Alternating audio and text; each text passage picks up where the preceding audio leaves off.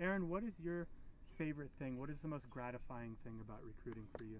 The most gratifying thing is getting to talk to intelligent people all day. Yeah. It's a lot of fun being able to connect with people that you're really on the same basis with as far as the technologies, but also you can relate to the problems even that they're having, because you as you begin to understand them, you begin to have more and more in-depth conversations with candidates as time goes along, and that's really fun.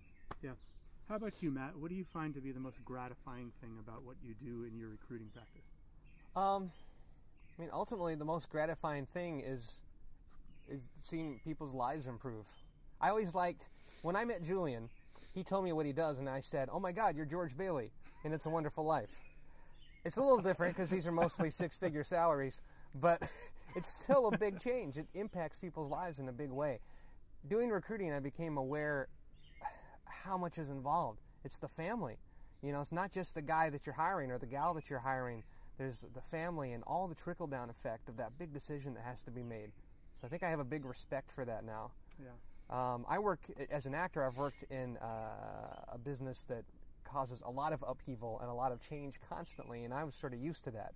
And doing this has given me a great appreciation for what just a life-changing decision a new job can be. Absolutely. It's cool to help somebody do that. Yeah. It's awesome.